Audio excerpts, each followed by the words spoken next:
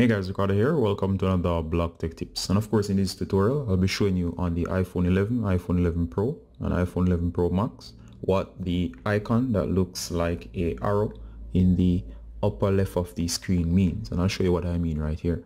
Sometimes when you launch certain apps, for example, if I were to launch, I can trigger it by launching Google Maps. You'll start to notice that right here, there's now an icon. Notice the icon.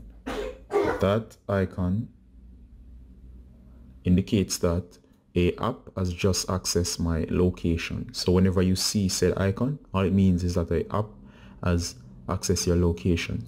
Now, of course, every time you see that, it would mean either a app you're using or a app in the background has accessed your location, and it's a part of your privacy settings. So it's also a good idea to keep track of your privacy and see which apps are accessing your location. So right away, go ahead, go into settings. Once you're in settings, next you're going to search for locations. This is going to be found under privacy. So go ahead and select privacy. Once you're at the privacy screen right here, you'll see location service. Now location service is on, so you can go ahead and tap it, and you'll see right here it shows you location alerts and so on. And the settings you can customize and see which apps are accessing your location. So for example, here you'll notice Google Maps was accessing your location while it was being used, which was just demonstrated to you just now. Otherwise, you can see and customize and tell never to allow certain apps. For example, if I wanted to, I can tell App Store never to access my location. And of course, I can allow some apps to use it or access my location while it's being used and not after. So as you can see here, you can customize your privacy. And here we see that weather also uses my location while it's being used. All right. System services as well is also able to use my location. And in case you want to know what all of these icons mean based on color that's shown on screen, you're going to look down here to the bottom of the screen.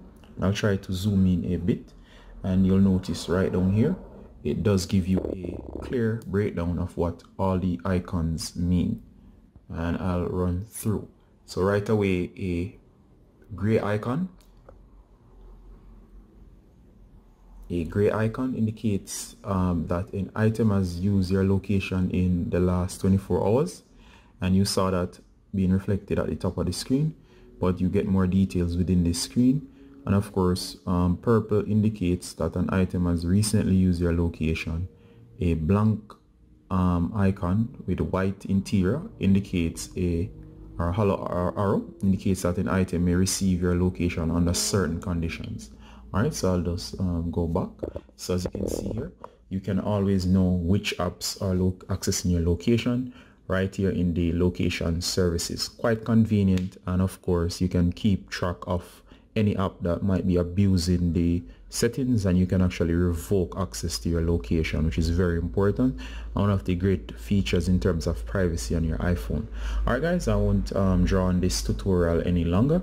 As usual, it's Ricardo Gardner, just allowing you to learn a little bit more about your iPhone 11.